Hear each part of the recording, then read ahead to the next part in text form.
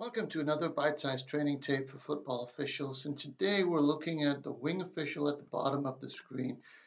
As you can see, it's going to be a run to his side. He does a good job of signaling that the pass was backwards, and now he's moving into the offensive backfield to get away from potential contact. He could have probably done that a second earlier or a split second earlier, but it's the right way to move. If he moves backwards, he's only getting into the area where the players potentially will be coming.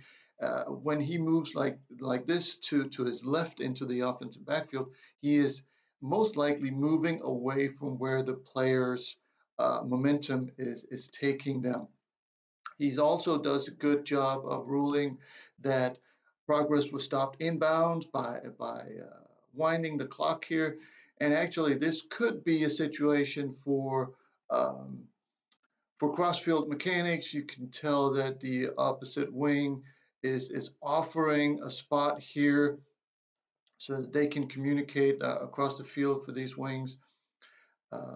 So that's another good job by the wings. The last thing I would say for the referee is to give that ball to the wing so that we can spot it on the ground, giving the umpire a better